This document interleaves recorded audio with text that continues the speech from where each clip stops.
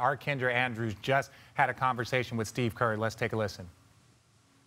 Draymond said that he didn't know how long he was going to be stepping away from. Do you have any idea or clarity on how much longer he'll be away? No clarity. Again, something that we're handling internally.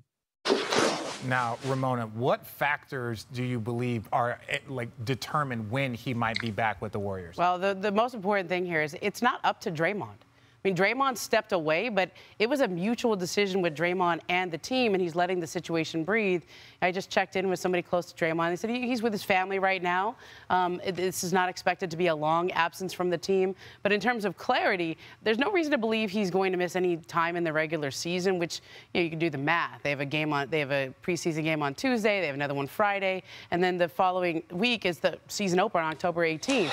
And so the sense is there's no reason that he will be back for the regular season, but there's a lot of things that need to happen. And number one is probably what Kevon Looney said. It's not just what Draymond says, it's his actions going forward. And Draymond Green is the leader in that locker room. He's the tough guy where a lot of young players go to him for advice. James Wiseman, Jonathan Kuminga, Jordan Poole. Jordan Poole's locker is right next to Draymond Green's. Those guys have been close. He's a mentor to Jordan Poole. How do you rebuild that trust with those young guys? And I think, Matt, you probably speak to this better than I can, but when you are this type of player, when you are the enforcer, when you play with an edge, it's almost like playing with 5 fouls.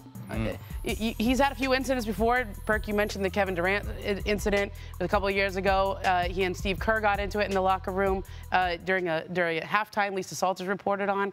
I mean, he's got to be careful now when he plays with that edge. When he goes that far, how do you rein that in? Because you don't have a lot of room anymore. No, that makes sense.